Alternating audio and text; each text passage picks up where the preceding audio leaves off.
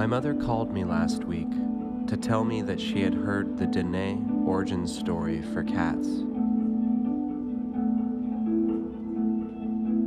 She's been researching sleep on the Dene reservation, and as part of her grant funding, she has to drive far into the reservation to various chapter houses and tribal government buildings to present her research and get official approval.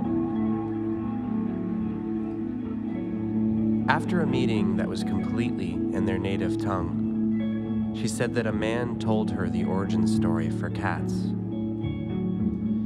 He said that since the cat has come to be, they are the protectors of the home. He said if you look into the face of a cat, you can still see their origin. You can still see the face of a serpent.